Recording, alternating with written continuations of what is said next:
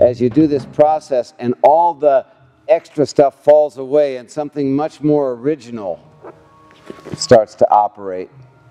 Right.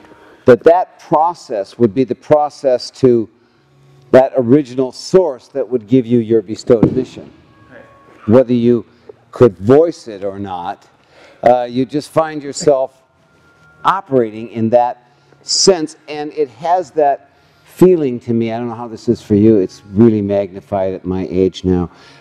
If it's something that doesn't feel like it's in my track, man, is it hard to do.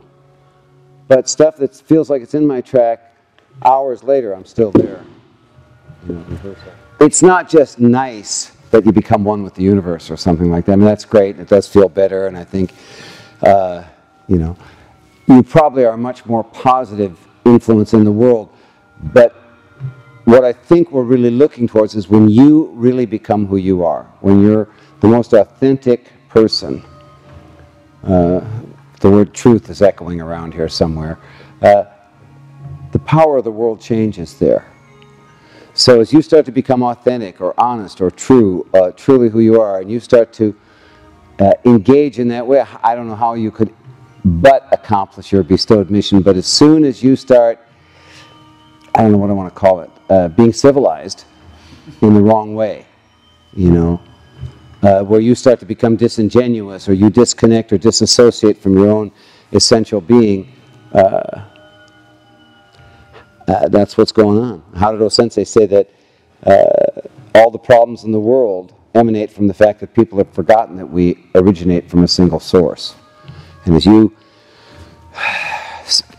feel yourself as part of that, it just, that's almost all that needs to happen. We don't need to study a lot of technique. I don't think we need to even, I don't know what I want to say, you know, say much about it. You naturally are what you naturally should be once the forces are in harmony with each other. But if you're a couple that's fighting with yourself, you know, as I say, nobody wants to be around you, you included, right? You know, that whatever that feeling is when you do your practice, you know, sometimes when you're just so whatever, you kind of grudgingly, God, I'm tired, and you let go of a little bit of it that way.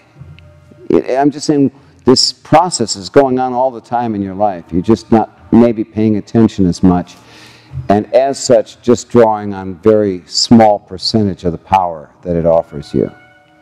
Because you know, when you engage with people and you start that just intuitive feeling if you like them or you don't like them or whatever that is or something like that, you change that for people when you're here and not here.